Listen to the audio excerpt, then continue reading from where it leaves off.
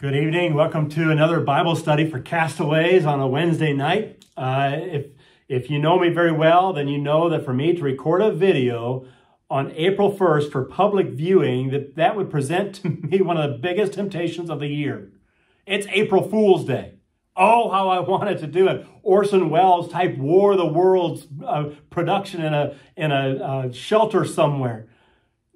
But because of the seriousness of our situation, I'll just stick with my original notes and the original plan of helping us to find ways in which we can grow in Christ even while we are in isolation. So let's start with prayer. Our Heavenly Father, thank you so much for the privilege of studying your word. May you, oh Lord, bless this time, that we would know you better, that we would understand you better, that we would grow in our love for you even more. And Lord, as a result also, may we grow in our love for one another. May we come to understand one another better. And Father, may you be pleased to use us as a light in our world. And Father, during these days of isolation, grant us what we need in order to grow in Christ, to become more like him. And we pray this in Jesus' name. Amen. Last week, we focused on the value of God's word while we are in isolation. We spent most of the time in 2 Timothy chapter 3, verse 16 and 17, looking at how the Bible teaches, reproves, corrects, and trains us in righteousness so that we'll be competent and equipped for everything that's good. I hope that you've been able to utilize at least one of the simple tools I gave you for studying the Bible. For example, doing word studies. I hope that you use the word faith or faithful and glean a lot of valuable lessons and encouragements from God's word. This week, you could, if you want to do that again, you could grab your concordance and study the word prayer or pray. And that's going to be a huge topic with a lot of references. Maybe you want to Google it and refine that or restrict that a little bit to maybe the prayers of Jesus or prayers of the apostles or something of that sort that would narrow it down a little bit. But what a wonderful topic to study for a week on the topic of prayer. If you're watching a YouTube video of your pastor during the middle of the week, then you're probably already pretty well convinced of the necessity of prayer. You probably are already also convinced of the value of prayer for a follower of Christ. I don't need to convince you of its necessity or value. I don't need to give a biblical defense of such. Instead, I want us to focus on developing a godly response when our prayers are unanswered. What do we do when God says no? When God doesn't answer? There are two basic directions that we could go with this question. I'm going to start with the most positive, just for a few moments. And then we're going to spend most of our time on a very difficult direction with this topic. But first, and most positively, when God doesn't answer your prayers, persevere. Persevere in prayer. Turn in your Bibles to the parable that Jesus taught about a widow that had been treated badly, and she sought justice from a judge that would not listen to her. You can try and find that parable in Luke chapter 18. So turn to Luke 18. I'm going to read the first 8 verses and the parable that Jesus taught about this widow. Luke 18, verse 1.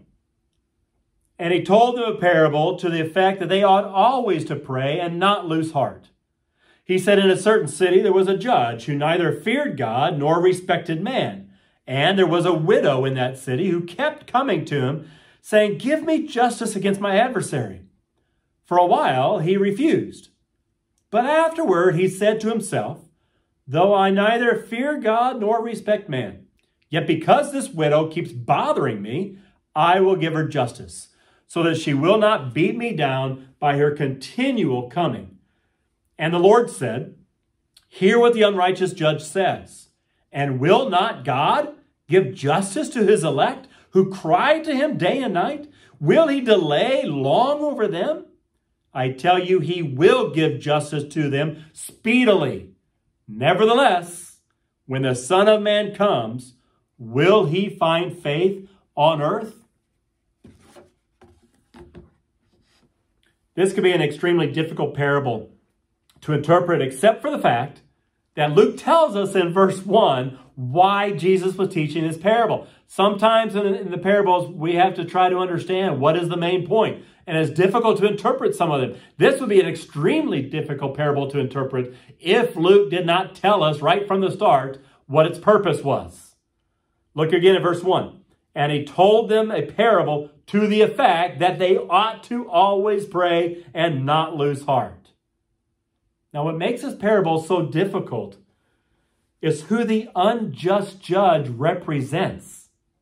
Is God to be likened to an unjust judge? No. God is not an unjust judge. This is an example of a comparison by way of contrast. God is not unjust. The main point of the parable is not so much a study of God's character as it is that, as Luke tells us, it is to encourage us to pray and not lose heart. We must persevere in prayer when God seems slow to answer, because we know that God is just. We know that God will hear our prayers. We know that God will answer. We know that God will answer speedily. Don't give up. He is not unjust. When you're faced with a difficult situation, you must not give up. You must pray and keep praying. Listen, there are times that God delays his response to our prayers so that we will keep praying and so that we will not lose heart, so that we will keep talking to God and not give in to doubt, so that we will turn away from our selfish desires and we will grow in our trust in his will. The time of waiting that God gives us before he answers, such as right now in this days of isolation, and we're waiting for things to change and get back to some normalcy. These times of waiting that God gives us before he answers can be a very precious time of growth. Don't give up. Now, this is extremely personal to me right now, because of my constant prayers for my brother Mark and his wife Janet. As you know, they're continuing to battle COVID-19. At the time of this recording, at least, Janet is doing great. But Mark is still struggling. He's struggling to regain his strength. His fever seems to have broken, and then it comes back, and it breaks, and it comes back. And it's a time of real struggle. He's still very weak. So this is very personal to me. Is God hearing my prayers? Is he hearing the prayers of people from all over the world that are praying for Mark? Yes, absolutely. I must focus on the glory that God will receive through his delay in answering. I don't have to understand why God is waiting to heal Mark. I don't have to understand why Mark is having to endure such a hard struggle with this sickness. I simply must trust God and keep praying. And if God has determined that this is the time and the means that he will use to take my brother to glory, then blessed be the name of the Lord. Oh, I pray with everything within me that this is not the time, and that he is simply going to use this to strengthen my brother's faith and to encourage people literally all over the world that are praying for him. I am praying that God will use this in that manner to bring him even more glory, that Mark will be able to respond to people in even a bigger way with the gospel than he ever has been able to because of this suffering. But I simply have to wait and trust God. But I am 100% convinced that God will be glorified through my brother's suffering. So I wait and I keep praying. Don't quit praying. Don't give up on God. He hears you, regardless of the suffering that you're going through or a loved one of yours is going through. God hears your prayers. He is not silent. He is not ignoring you. He is not unjust. He's waiting. So persevere. Don't quit. Now, for the time remaining, I want to look into the reasons that God would say no. You see, God always answers prayer. Sometimes it's yes, sometimes it's wait. But sometimes God says no. Sometimes he hears your prayers and he deliberately and decisively says no. And I want us to look into the reasons why God would say no and the reason why he won't even listen to some people when they pray. Did you know that there are times that God does not hear prayer? Like me, some of you may have had a girlfriend in your past that used that horrible breakup line, "It's not you, it's me." Well, there are times in our life when we must face that reality with God, and we must be willing to say to God, "It's not you, God, it's me. It's not your fault, it's mine.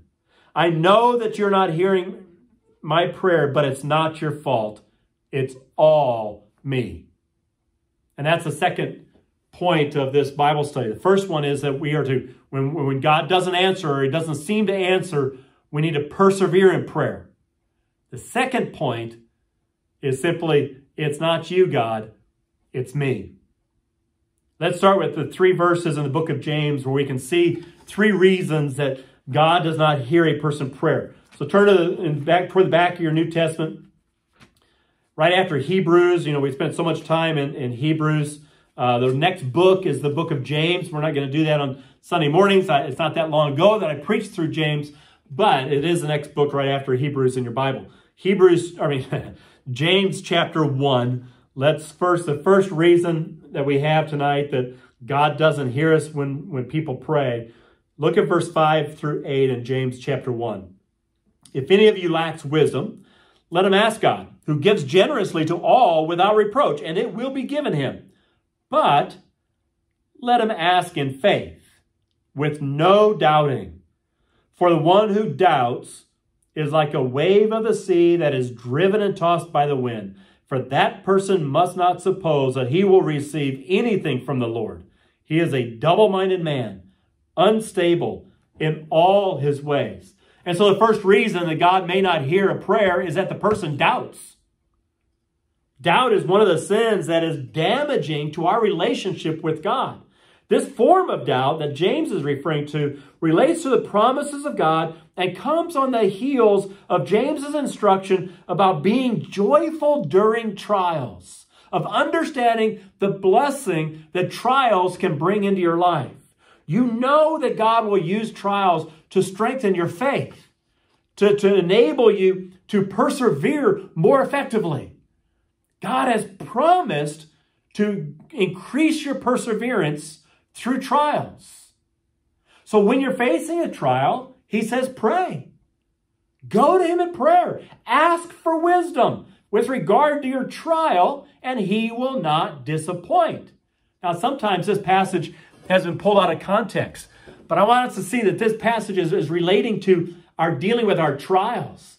That when we're going through difficulty and we need to understand why we're enduring, why we're going through this, and how can we endure, we need wisdom. Pray and don't doubt. God will hear your prayer. Doubt causes discouragement. It's a lack of faith. God says, trust me, I hear your prayer and I will answer. There's no reason to doubt God and hinder your prayers. Now let's go to James chapter 4 and see 2 more hindrances. James 4. Ooh, I just licked my finger. Don't do that. But they're washed. They're clean. Old habits, right? James chapter 4, first 2 verses. What causes quarrels and what causes fights among you? Is it not this, that your passions are at war within you? You desire and do not have, so you murder. You covet and cannot obtain, so you fight and quarrel. You do not have because you do not ask. James is giving us instruction as to how to resolve conflicts that we have with one another. Who doesn't want peace in their relationships? We all do. And so when you're in conflict with a friend or a family member and God doesn't seem to be providing peace, maybe it's because you're not asking him. We can get so wrapped up in our need to be right, to be in charge and in control, that we sacrifice what is better. Our relationship with our brother or sister in Christ. We have conflict and strife, sometimes simply because we don't ask for peace. Now that's very basic. But James says this so that he can make a more important point in verse 3. And that's the third reason our prayers are hindered. 1, we doubt. 2, we don't ask. And 3, in verse 3 of chapter 4, he says, you ask and you don't receive because you ask wrongly to spend it on your passions. Now we're getting to the real problem, the real heart of the issue. It's not you, God. It's all me. My heart is the problem. My selfish desires, my worldly passions, my hidden motives or agendas hinder my prayers because I pray selfishly. I don't pray according to his will. I want what I want. Sometimes we may even be praying for something that is good, like my brother's healing, for example. But we can still be praying with selfish motives. So how do we protect ourselves from such self-centered praying and instead praying according to God's will and for his glory? Well, simply, you have to know God's word. You have to abide in it. And so next, our prayers are hindered, fourthly, when they are contrary to God's revealed will. Turn to the book of Proverbs. Proverbs chapter 28. Proverbs 28 in verse 9. Solomon says, if one turns away his ear from hearing the law, that's a reference to the word of God. When if one turns away his ear from hearing the law, even his prayer is an abomination. That is such strong words, isn't it? In a culture that is so easily offended, this is a powerful statement. If you hear God's word and turn your back on it, if you willfully neglect God's commands, your prayer becomes an abomination to God.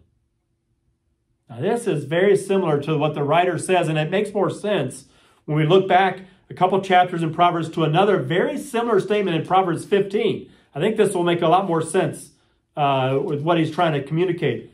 In Proverbs 15, verse 8, he says, the sacrifice of the wicked is an abomination to the Lord, but the prayer of the upright is acceptable to him. The sacrifice of the wicked is an abomination to the Lord, but the prayer of the upright is acceptable to him. Hopefully that helps make a little more sense. In John MacArthur's study notes on this verse, he wrote, external acts of worship, though according to biblical prescription, are repulsive to God when the heart of the worshiper is wicked.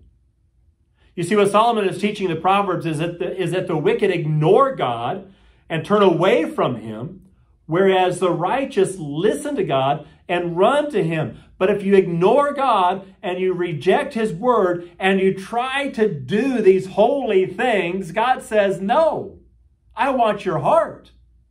If you come to me in prayer, but your heart is not with me, if you come and worship me, but your heart is not with me, if you go through the rituals of Christian practice, but it's not from the heart, it's worthless to me.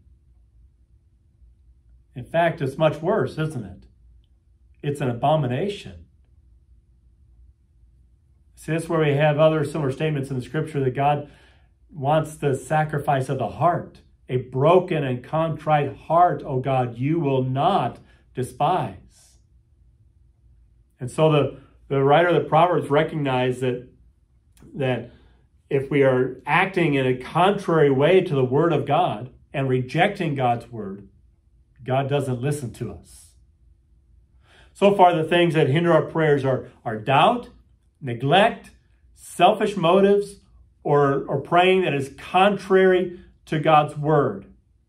And next, turn to Psalm 66. Psalm 66.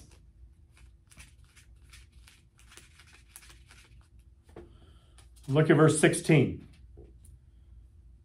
Psalm 66, verse 16. Come and hear, all you who fear God, and I will tell you what he has done for my soul.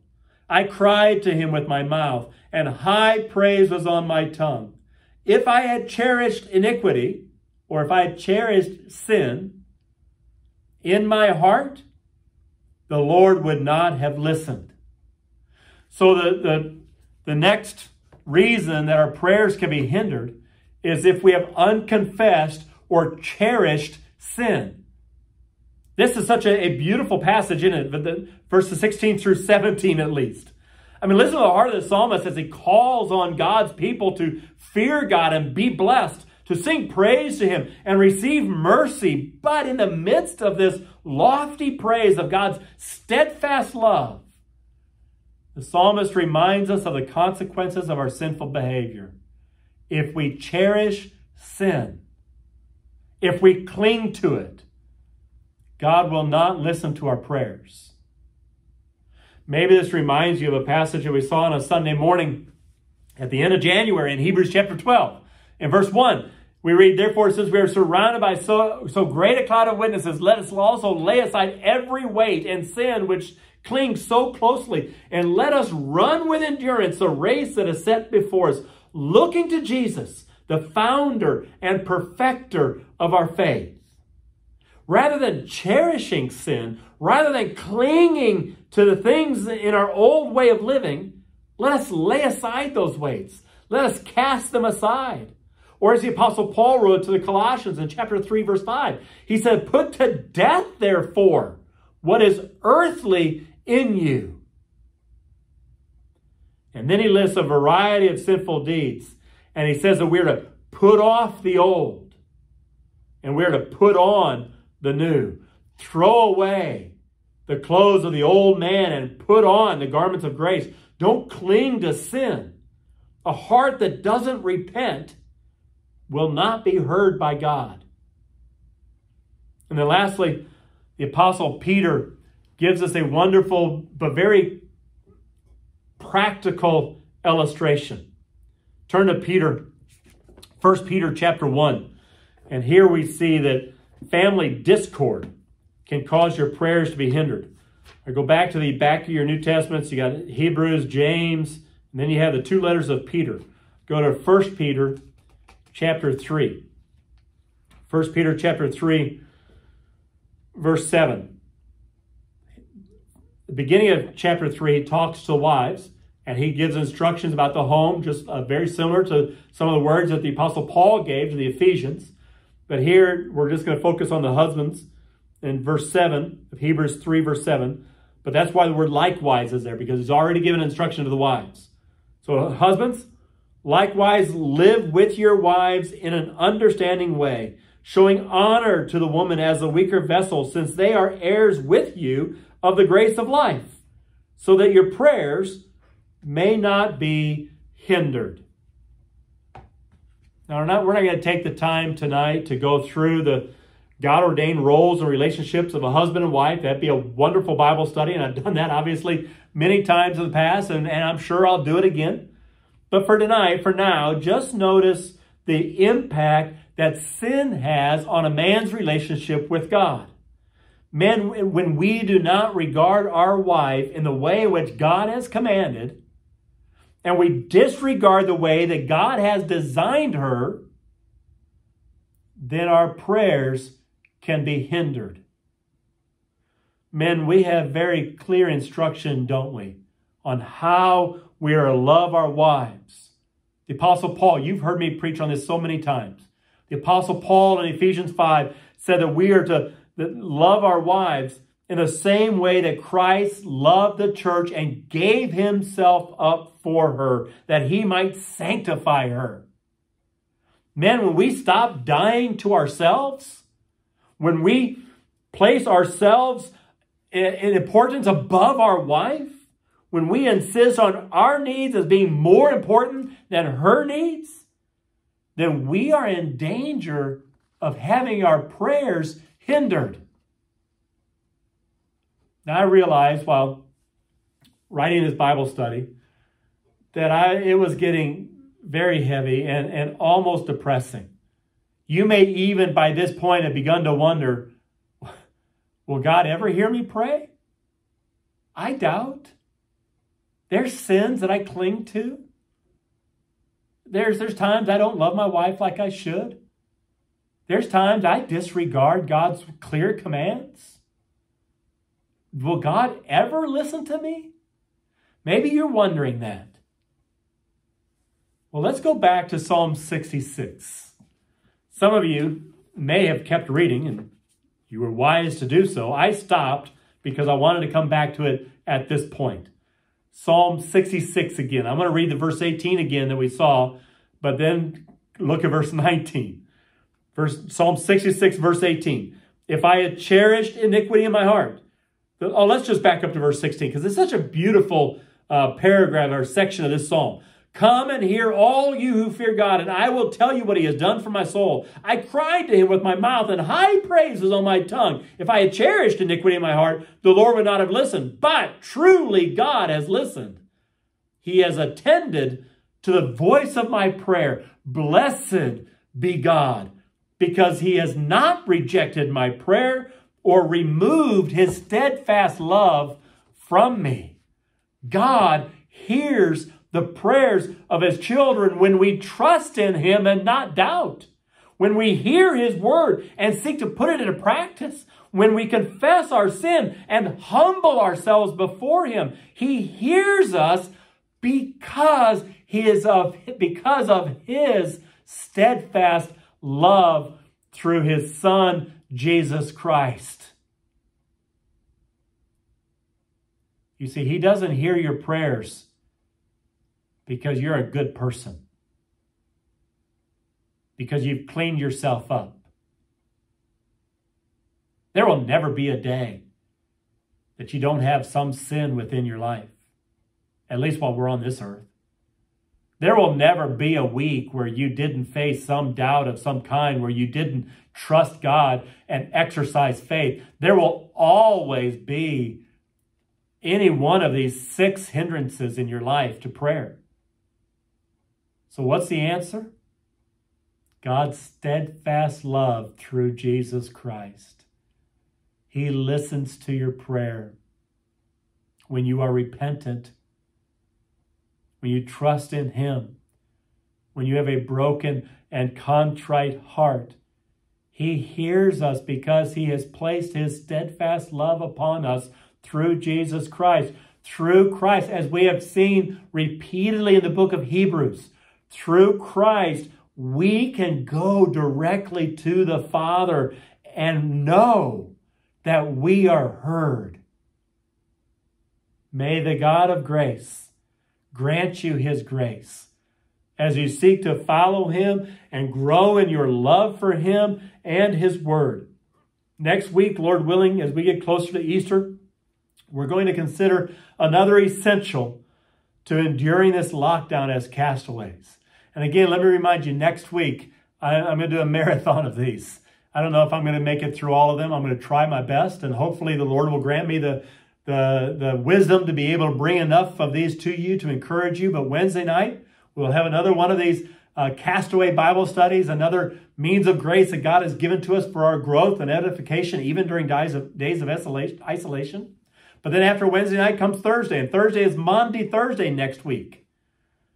And Lord willing, I'll have a devotion for you on one of the I am statements of Christ. And then I'm going to do a Good Friday devotion as well. Normally, we don't have a Good Friday service because we emphasize Maundy Thursday here and the Lord's Supper. But having just had the Lord's Supper on Sunday, on Palm Sunday, I'm just going to do a devotion on Maundy Thursday, and then a devotion on Good Friday, and then early Sunday morning, I'll upload a sunrise service for you. So get up early. There'll be a devotion again on one of the I am statements of Jesus.